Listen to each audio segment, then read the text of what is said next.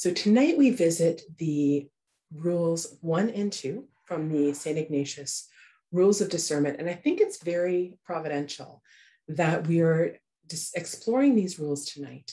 Tonight, of course, is the anniversary of Our Lady of Fatima's final appearance in Fatima. And we know that in that was a great time for conversion. Many people who were at Fatima were there out of skepticism. They were there because they wanted to prove these children wrong, wanted to prove their visions wrong. And we know that our Blessed Mother triumphed, her Immaculate Heart triumphed. And I see that as, the hope, not only in our own spiritual life and our own growth forward, but also in the people that might be in our lives that are away from God, that are struggling within that first rule, which is people who are going from mortal sin to mortal sin. So tonight we want this to be a night of hope. We want this to be a night of discernment, not only for ourselves, but also in how to pray for our loved ones and how to bring those people who are in our lives, who we see and we ache for. We ache for their conversion. And sometimes we don't know how to help them. But I think tonight we're going to learn some wisdom of how to sort of craft our prayers into prayers that can really be effective and efficacious in praying our loved ones and our friends to heaven. So the resource suggestions, again, just going over this with you, a lot of the text is taken from the Discernment of Spirits book from Father Timothy Gallagher. So if you're looking for a more detailed, you really want to get into the nuts and bolts of what is being covered tonight, I would suggest this book.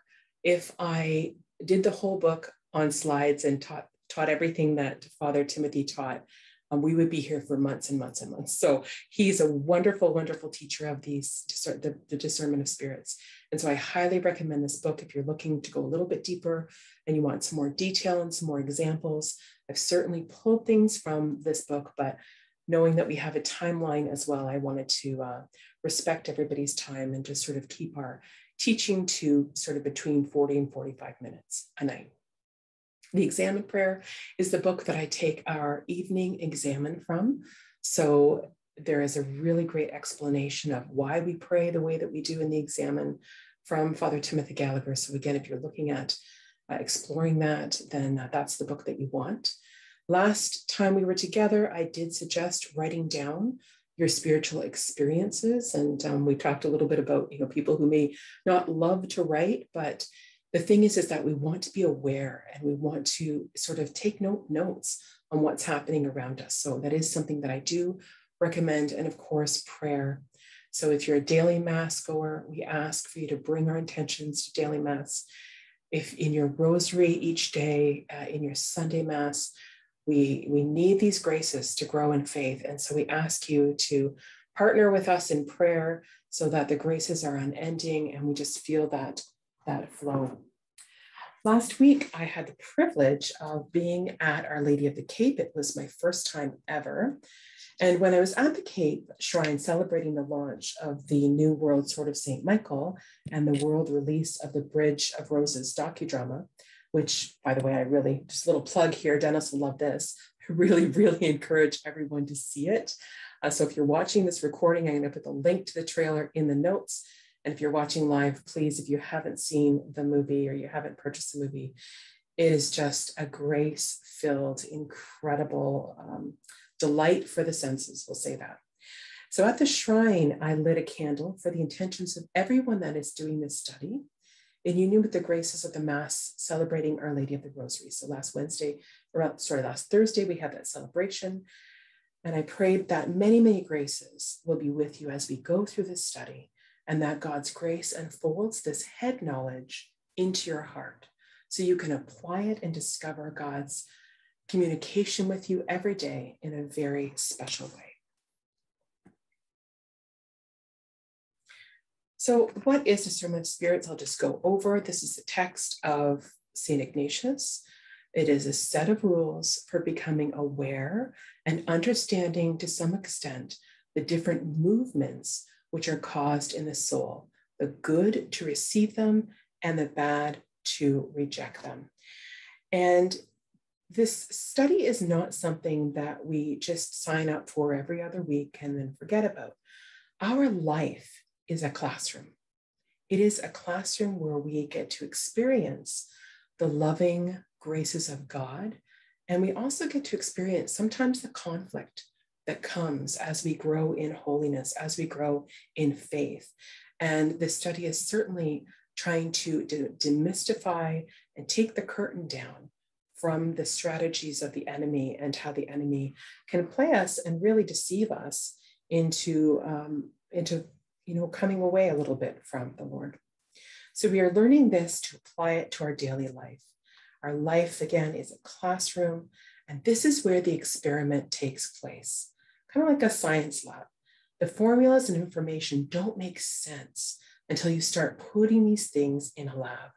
Or let's say a gym class. Can you imagine sitting in a class and reading about the rules of sports and reading about all the particulars about a sport, but never actually getting to the gymnasium or never actually getting to the field to play the sport? It would be boring. And the same way with our faith. So we can read so many things. We can read about the lives of the saints. We can read about many different things. At times, we could even read scripture and not come alive. And that is where our faith really changes from the head to the heart. We want to partner with the Holy Spirit. We want to partner with our guardian angel, with the helps that God gives us so that we can encounter his grace and that we can come alive and fully live. And we see this in the life of St. Ignatius. And we'll see this a little bit later in the life of St. Augustine, because we're going to be looking at his life through a particular lens tonight. So the application of this study is what is life-changing. We will grow. If we apply these rules, we will grow in intimacy in our relationship with God. Jesus says in Matthew 11, verse 15, he who has ears, let him hear. It's not enough just to listen to the rules, but we must apply them to our life. So here again is the review of the enemy. What are we talking about when we talk about the enemy in this study? You're going to hear this word a lot. Sometimes St. Ignatius used in his applications of these rules, he uses the evil spirit, but more often than not, he uses the enemy. And why does he do that? Because we have, as St. Paul says in Galatians, and we see in John, and we see in 1 Peter, we see in Matthew and Revelations, that we have several enemies: the flesh, the world, and the devil. So the flesh, again, is our own weakness in concupiscence as the legacy of original sin. In the world, any spiritual harmful influence in the world that takes our eyes off the prize, which is our Lord. And we know that there can be so many distractive things. The world has gotten busier and busier, and sometimes I marvel at the fact that we have all these electronics, we have all of these things to supposedly make our life easier. And yet life is busier than ever. And sometimes we have to step back. We have to say, okay, maybe I need to do a fast from our phone. Maybe I need to do a fast from, Netflix and watching it, show after show after show. These are the things that can get us tripped up in the world. And then, of course, the devil is the fallen angel that scripture refers to in 1 Peter 2 as the adversary. He is roaring like a lion, just waiting to sort of come in and take our mind over and present all different thoughts to us and distract us. He is the tempter in Matthew 4. He is the accuser in Revelations. And John tells us he's the liar. So we want to stay far, far away from him. And we can see this played out in the life of St. Ignatius. So in the flesh, he pursued carnal pleasures. In his life, like the way that he was imagining things when he was laying in his bed, healing his leg, he was thinking of, wooing a beautiful woman. He was thinking about the flattery that he would give her, thinking about the ways that he would talk to her. When we look at the world, we know that St. Ignatius had a problem with gambling. He pursued wealth. He thought that was going to make him something. And he did have a gambling addiction. And we know that he also struggled with anger. He struggled with, rage. He was part of the soldier, but he was a soldier that kind of didn't give up. And he was known for his heroic, deeds, but he was also known for his anger and some things that he did that weren't so great and that drove him out of a few cities. And that's part and parcel of his biography as well. So here we are. We do have an enemy. We know that we have an enemy, but we're not to be frightened of that enemy because we worship God, the Father, Son, and Holy Spirit. And God is omnipotent. He's omniscient, and he's omnipresent. What does that mean? Omnipresent means that he is all powerful. God is not subject to physical limitations like man is. Being omnipotent, God has the power over wind, over water, over gravity and physics. God's power is infinite and limitless. And we know that he uses the choirs of angels the saints have wrote about this. Scripture tells us about the angels who carry out his justice, who carry out various acts, and he's entrusted these acts to these angels. So we know that we need a closer relationship with our guardian angel, who then speaks to the choirs of angels. And he's given us all of these graces to win the battle for him. And omniscient means all-knowing. So God is all-knowing in the sense that he is aware of the past, present, and future. Nothing takes him by surprise. His knowledge is total. He knows all that there is to know and can be known. This is the God that we worship. And sometimes I think when we look at, the enemy, evil spirits, things like that, we need to know in the right place. The enemy has his place. The enemy was created. The devil was created. He is a created spirit. And although, yes, he is powerful and he's intelligent, he is a grain of rice or a grain of sand, we'll say, to that of the Lord. And so we can't forget that the Lord is for us. He loves us and he gives us all of the graces that we need to grow in holiness. God is omnipresent, meaning all present. This term means that God is capable of being everywhere at the same time. It means his divine presence encompasses the whole universe. There is no location where he does not inhabit. I'll just do a little disclaimer here. This does not mean that we're not talking about pantheism here. So pantheism is when God is synonymous with the universe itself. And that's not what we believe as Catholics, but we do believe that he is everywhere, and that he is distinct from the universe, but that he inhabits the entirety of the universe. He is everywhere at once. Wow, like that is just overwhelming. And so when we go before the tabernacle a little bit later, we bring our prayers, we need to remember who it is that we're going before. And, maybe we need to ask for a greater fear of the Lord, because sometimes I think, just as, I'm someone that has been Catholic all my life. I'm someone that, certainly at times in her life have entered a church and have not been reverent, have received Jesus irreverently. I'm guilty of that. That is my sin. And I've certainly gone to confession for that. But this is awesome news that this is the God that we worship. And this is the God that we consume. I mean, how awesome is that in our Catholic faith, we get to consume the God who actually made the universe. So in the Catholic Catechism, it says, we believe that his might is universal. For God who created everything also rules everything and can do everything. God's power is loving, for he is our Father, and mysterious, for only faith can discern it when it is made perfect in weakness. Oh boy, is that good news. I don't know about you, but that's good news for me, because I'm a weak human being. And if his, mysteriousness is in me because of my weakness, and me seeking him, seeking his face, desiring relationship with him, desiring to bow before him, and that faith grows in me because of his grace, then praise be to God, because we serve a loving and wonderful God.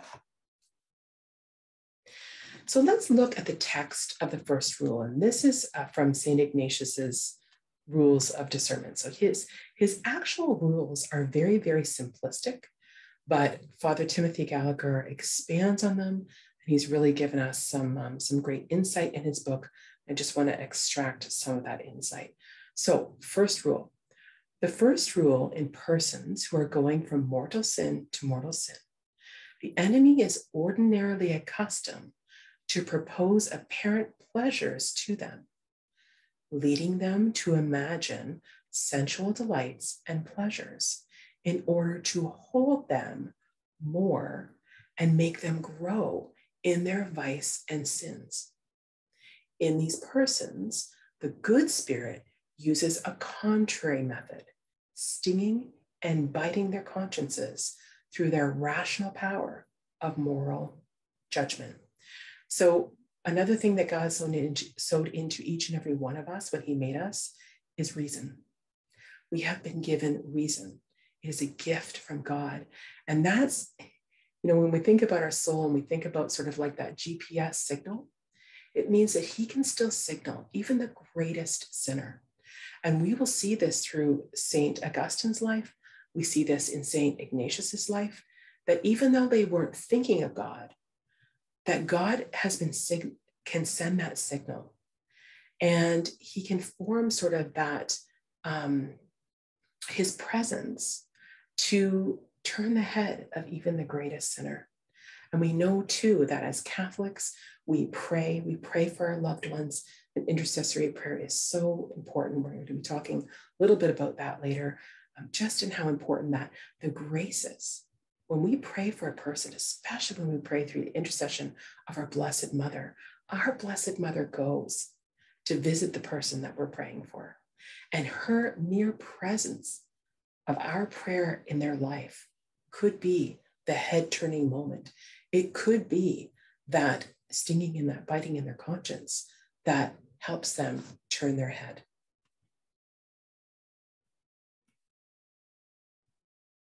So because St. Ignatius's rules arise from described spiritual experience, we're going to be discussing this rule in the context of the conversion of St. Augustine. The first and second rules are intimately related. And when we discuss the second rule, we will return to the experience of St. Augustine's conversion again to pull out the nuances that highlight the teaching of the second rule as well. So here we have St. Augustine. Perhaps one of the best known conversion experiences in our spiritual tradition is that of St. Augustine. In this famous depiction, we see the grace-filled moment in the garden under the fig tree, when St. Augustine's long search for spiritual renewal is finally fulfilled. Through his tears, he hears the chant of a child beyond the garden wall. Take and read, take and read. He opens the scriptures and he finds the words from St. Paul in Romans 13, verse 12. The night is far gone, the day is at hand. Let us then cast off the works of darkness and put on the armor of light.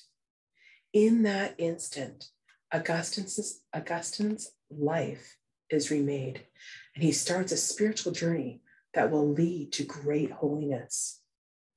Our focus on this story will be the multifaceted set of interior moments in Augustine's heart that immediately precede the moment of the conversion. So there's a whole story that comes before that moment under the fig tree. We will see first in a broader context, and then specifically their actual unfolding. And I want to invite you to pay particular attention to the conversion that happens in a nonchalant way, but deeply affects St. Augustine. Within our Marian devotional family, we've been called by our Blessed Mother to stand in the gap and to pray for the needs of others. We pray to reach unbelievers and people who have turned away from faith or, through no fault of their own, have never been exposed to the faith. Like our Blessed Mother, we have hearts that burn for conversion. We know St. Augustine's mother, Monica, St. Monica, had a heart for her son. Augustine spent his adolescent years in a self-indulgent lifestyle. Perhaps we can relate to that in our own youth, or see it played out in our siblings, our children, or our grandchildren, and very much in the culture of the world today. In his own words from the book Confessions, St. Augustine writes, "In my youth, I burned to fill myself with evil things. I dared to run wild in different and dark ways of passion. This movement toward unrestrained self-indulgence stirs in Augustine's young heart and largely shapes the course of his life for years to come." We see here again, poor St. Monica is constantly pointing St. Augustine to the Lord and praying for him. And the graces certainly follow St. Augustine. And that's why I believe so strongly in an intercessory prayer. When we pray, there is not one prayer that is wasted. That prayer stays with that person. And that person might not receive, might not have the experience to receive that in their teens or their 20s. But as we can see with St. Augustine's life, when he has his conversion a little bit later, St. Monica's prayers never left her son.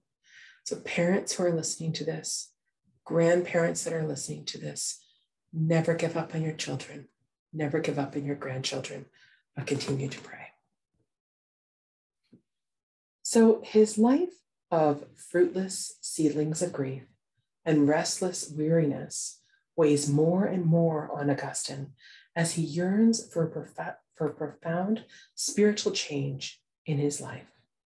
Years pass as the tension between these two movements mounts, and he still remains unable to act.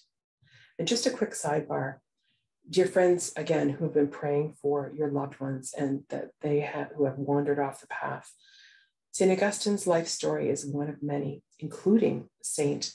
Ignatius, from sinner to saint. And we have an opportunity to pray tonight with the relics of both St. Augustine and St. Ignatius a little bit later. And I just want to encourage you, when we come to that prayer time, to pray for our loved ones. And we will pray for an increase in hope in ourselves. So even in an even greater fervor and trust in the Lord. So all of this stirring is happening in St. Augustine. And a day comes when he sits on a conversation with, his name is Pontianus. He is an official in the emperor's court, and Elypisus, who is his friend, his intimate friend. So Pontianus is unaware of the impact that his story is going to have on Augustine. And he begins to share this story, that two of his acquaintances, minor officials in the imperial Rome, had been out walking, and they entered the house of some devout Christians and found in their home the life of St. Anthony by St. Augustine, the life of St. Anthony by St. Athanasius. One of these officials began to read the book and learned how young St. Anthony had decisively and joyfully put into practice the words of Jesus to the rich young man. "If you would be perfect, go and sell what you have, give it to the poor, and come follow me." Struck by this account, the official and his companion decided immediately to do the same.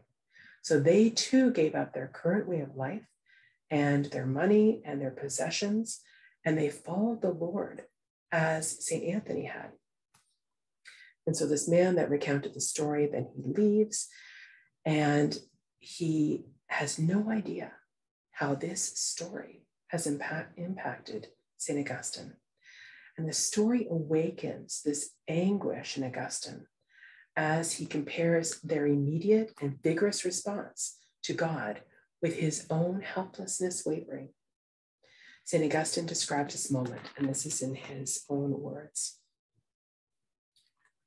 He says, "This was the nature of my sickness. I was in torment, reproaching myself more bitterly than ever as I twisted and turned in my chain. I hoped that my chain might be broken once and for all, because it was only a small thing that held me now. And you, O Lord, never cease to watch over my heart. In your stern mercy, you lashed me with a twin scourge of fear and shame, in case I should give away once more, and the worn and slender remnant of my chain should not be broken, but gain new strength. And being me all the faster, in my heart I kept saying, let it be now, let it be now. And merely by saying this, I was on the point of making the resolution. I was on the point of making it, but I did not succeed." This vocabulary, end of quote. So this vocabulary is filled with tension. St. Augustine is in torment, and he reproaches himself more bitterly than ever. Yet he's aware that God is at work. In his affliction of his heart, he expresses this by this striking phrase, your stern mercy. So St. Augustine sees that God is merciful in his sternness towards him. We can also see a shift in Augustine's words from his pursuit of self-indulgence and no regard to God to a turning towards God. These two goals are radically opposite. Listen to what St. Augustine says happens to him in this next subtle yet powerful moment of the heart that restrains him from going forward in his new goal. And we'll see this. We'll see when I read this quote, you will see the actual whispering. So the whispering, I've got a picture up there to show you just this whispering and how sneaky the enemy can be. So this is a quote, this is from St. Augustine. All my old attachments plucked at my garment of flesh and whispered. So this is the enemy preying on him. Are you going to dismiss us? From this moment, we shall never be with you again, forever and ever. From this moment, you will never be allowed to do this or that forevermore. End of quote. Augustine talks about these voices seeming to come back to him and trying to turn his head towards them. So here's this battle. We can see this battle happening in St. Augustine's life. God is calling him forward. The enemy is tapping him on the back and saying, no, turn around, look at me. He wanted to go forward, yet in his state of indecision, they kept Augustine from shaking himself free of them and leaping across the barrier to the other side where God was calling him. So we see this battle. We can actually see it in this beautiful text of St. Augustine and how the enemy works and how the enemy strikes at us. And it's so subtle when we think of this. We could think of numerous things, where we set ourselves to maybe do online adoration at home. And, something creeps up and we think, oh no, maybe I just need to call so-and-so. Or maybe I just need to finish this little bit of work. Or perhaps we're heading out to daily mass and, the weather isn't great and it's raining and we forgot our umbrella in the car. And you can see how we start to talk ourselves out of this. But this is how the enemy so sneakily works on us to have us turn from the good thing that God is calling us to do. So if we look at this and we get on our spiritual tool belt, we look at that the tools avail themselves to St. Augustine. So St. Augustine is aware.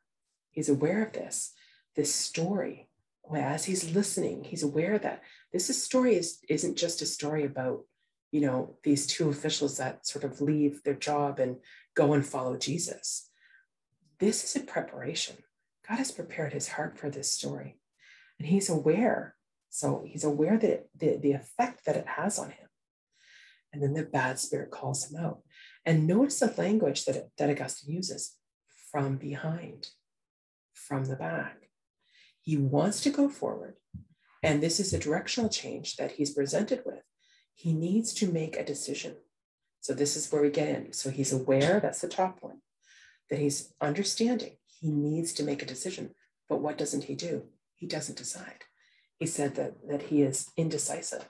And it was that indecision that, the enemy kind of triumphed for a little bit and got him into that place where he was feeling a place of despair.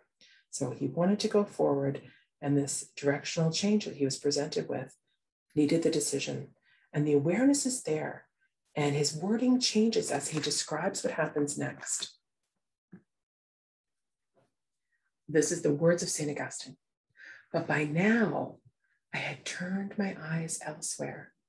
And while I was trembling at the barrier on the other side, I could see the chaste beauty of continence in all her serene, unsullied joy as she modestly beckoned me to cross over and to hesitate no more. She stretched out her loving hands to welcome and embrace me, holding up a host of good examples to my sight. With her were countless boys and girls, great numbers of the young and peoples of all ages. In their midst was Countenance herself, not barren, but a fruitful mother of children, of joys born to you, O Lord, her spouse. She smiled at me and gave me courage, as though she was saying, can you not do what these men and women do? Do you think that they find the strength to do it themselves and not in the Lord their God? Why do you stand in your own strength and fail? Cast yourself upon God. Have no fear. He will not shrink away and let you fall. Cast yourself upon him without fear, for he will welcome you and cure you of your ills. End of quote. So those are the words of St. Augustine. And we see this consolation visit him. And that is the consolation of the Lord. The Lord beckons us. So we're still talking about the first rule here, but he's beckoning us and he's calling us into that gentle state. Augustine senses loving hands outstretched to him, a smile that gives him courage. He's not alone. New hope stirs within him, and he is led to the examples of others who have struggled and have found strength in God. At this point, Augustine can contain himself no longer, and he flings under a tree as tears begin to fall. And then he hears the voice, take and read, and his life is remade. So the type of experience Ignatius explains is the first rule, the first of the two rules. And they clarify the foundational issues in all discernment of spirits. That the spirits we discern act in our hearts in contrasting ways, depending on the fundamental direction of our spiritual lives, away from or towards God. The first movement is away from God, to a life of self-indulgence, where moral boundaries are ignored, seen in the young life of St. Augustine. The second is born of a growing weariness of the heart, which this lifestyle engenders and reverses the first. Augustine increasingly longs to reject this meaningful life, Augustine increasingly longs to reject the life and to reach this meaningful life of God and to move towards God. These two fundamental directions of our spiritual life, as evidenced in St. Augustine's experience, are as follows. The first, to move away from God and towards sin. So that's in the first rule. The second we see here is proper for the good spirit to bite and sadden and place obstacles. When we're moving towards the Lord, the enemy wants us to look back and to remember. Maybe it's remembering our own sin. Maybe it's remembering things that we've already confessed. And we know as Catholics, when we've confessed our sin, it is done. When we receive absolution, we're not supposed to be looking back. Are we supposed to be praying in reparation? Absolutely. But we're not to be looking back. And sometimes that can happen in scrupulosity. The enemy can rest there too, and constantly bringing us back to a place of our life where we were struggling. So that the first rule, so rule 1, that really doesn't apply. It doesn't really apply to us. If we're studying these rules, then more than likely we are in rule 2. So St. Ignatius' first rule doesn't apply to people who are living, St. Ignatius' first rule applies to people who are living according to the flesh. And we might know somebody that fits this description. I know several people very close to me who are. And I hope that St. Augustine and St. Ignatius' conversion stories bring you a ray of hope, as it brings me a ray of hope in intercessory prayer tonight, as we are praying for one another's intentions and bringing them before the relics of St. Augustine and St. Ignatius. So let us place the people that we know who fit this description of rule 1 at the tabernacle tonight and ask our Lord to give them the grace they need through the intercession of Our Lady of the Cape and Saints Ignatius and Augustine. And if you're watching the recording, then at some point, I do encourage you to do some online adoration, or if you're privileged enough to have adoration where you live, then seek out adoration, sit before the Lord and bring those people to the Lord, because I know in my heart that you're listening to this, you're learning about this, because God has a plan. He has a plan not only for your life, but also for the lives of the people that you love. And referring to the second rule, so the reverse happens. The first move toward God and away from sin, indeed away from every form of serious sin. So in the Catholic tradition, we call that mortal sin. And otherwise, that's known as venial sin. Some of us may find ourselves here, yearning for saintly perfection, but falling into mortal sin, or continually into venial sin. In St. Ignatius's rules, he describes the action of the two spirits in the person moving away from God and moving from serious sin, as in the case of the latter with Augustine and his spiritual renewal. So if this is you and you find that you are really struggling with mortal sin, availing yourself to the sacraments is one of the best things that you can do. Confession is like, I've heard priests say, confession is like a mini exorcism. I mean, the graces of confession, it's a healing sacrament, but it also gives spiritual authority where authority needs to be. And that's the beauty of our sacraments. There is authority in the sacraments. So we make use of confession. And if this is you, and you're listening to this recording and this is stirring in your heart and you're thinking, wow, I haven't been to church in a long time. I've been, away from Mass for a while. I really encourage you to go to confession first. Sometimes people think the first thing that they should do is that they should, go to Mass and receive the Blessed Sacrament. But I caution people who are in mortal sin, this is not the trajectory that we want to do. We want to avail ourselves to confession first. In Scripture, St. Paul tells us that if we eat God irreverently, if we consume him irreverently, then we are eating our own condemnation. Friends, we don't want to do that. So if this is you and you've been away from the church for a while, if you have, if this is, sparking something in you, and blessed be God if it is, then I just encourage you to make a time, seek confession, go to confession first, and then receive Jesus in the Holy Eucharist. At any time, you don't have to go to confession in order to go to adoration. So at any time, you can sit and be with Jesus in adoration. But the graces that come from repairing our relationship with Jesus after a long time outside of the church, or perhaps falling into mortal sin, the graces that abound in confession are beyond. Saints have written about this. Saints have talked about this. Some mystics have actually seen these graces. So again, friend, if this is you and you have been away from the church for a long time, I just want to encourage you to seek out confession, to avail yourself to the healing balm of confession, knowing that you've said your sins, you've made your peace, receiving, absolution. It is an incredible grace. It is an incredible triumph against the enemy. In confessional, that's where the devil cowers. He has no power there. He has no power in the sacraments. We need to make ourselves avail to the sacraments so that we're growing and growing in the right direction.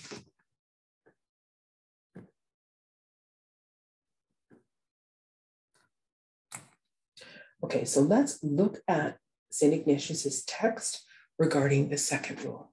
So in the second rule, in persons who are going on intensely purifying their sins, and I consider us who are watching this live tonight as people who are serious about, growing in holiness and rising from good to better in the service of God our Lord, the method is contrary to that of the first rule.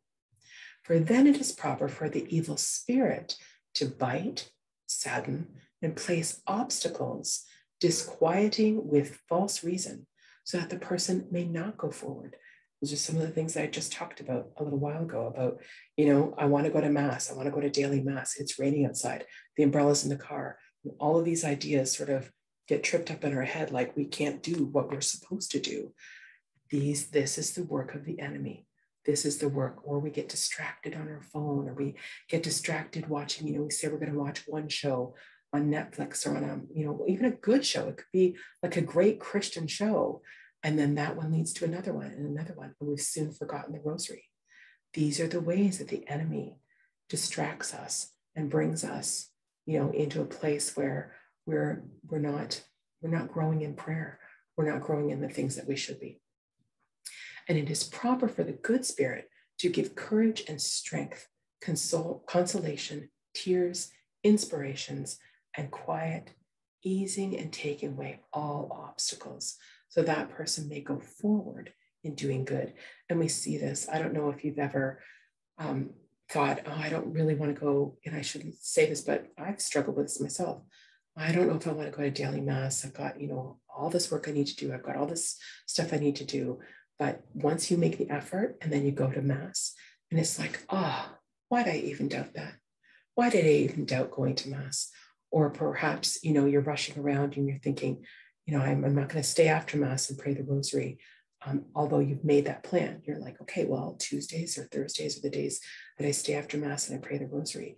But the Lord, once you do that, once you commit to what you said that you're going to do, then the Lord always brings his balm, his healing, his beautiful grace. And then we know that we're in the right place.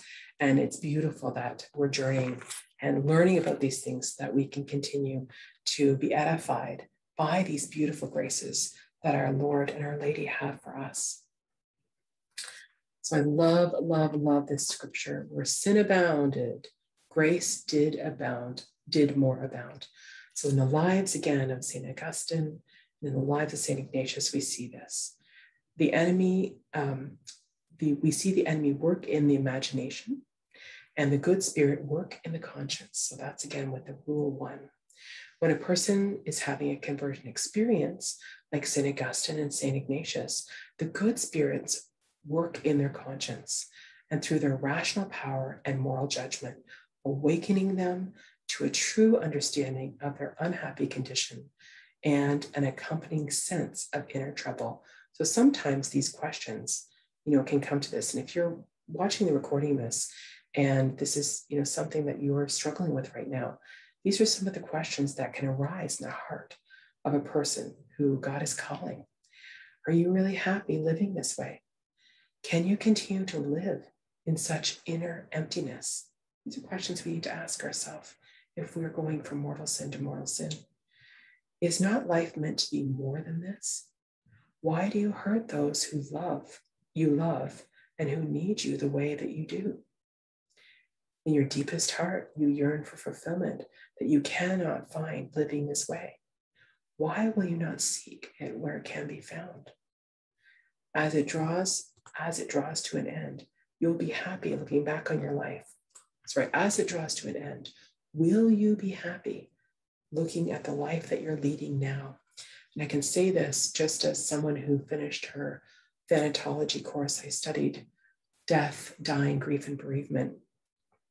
And these are real life cases that I've read about and read stories about. The worst kind of death in people who were secular were people who lived a life that they weren't proud of. And their death was very traumatic. Their death was like the people who were supporting them. It was not a good death, we'll put it that way. The best deaths, and this is written from secular writers, the best deaths were the deaths of people who died with faith, who died living the life that they were supposed to live, who died living and serving the Lord. So other questions. Such stirrings are the action of the good spirit, rousing godly sorrow that produces repentance without regret. So we speak and truly of our Lord and our God as a God of peace, yet our God above all is a God of love, a God who loves us too much to abandon us when we turn the other way.